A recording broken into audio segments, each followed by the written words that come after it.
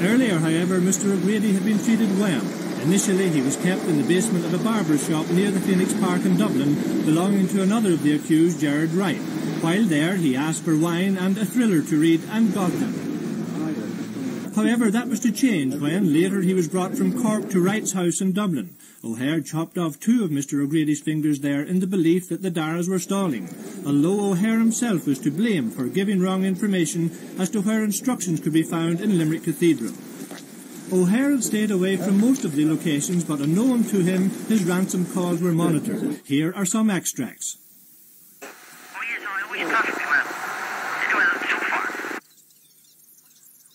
What do you mean there's nothing on the statue? Did you look on the Our Lady's statue at the 13th station of the cross in Limerick City in the cathedral? How many fucking cathedrals is there? I just sent word to my man to chop off 2 of his fingers. So I don't know what fingers they're going to chop off. So I'm going to pick up his fingers now. Yeah? So give me your home number so I can tell you where to get them. There was super glue on it. It's probably stuck underneath the actual statue. Now the statue was on top of a table. Well, it's just cost John 2 of his fingers. Now, and I'm going to chop them up in bits and pieces and send fresh lumps of them every fucking day if I don't get my money fast. Now, I'll ring you later and tell you where to pick these fingers up, the photographs and the note.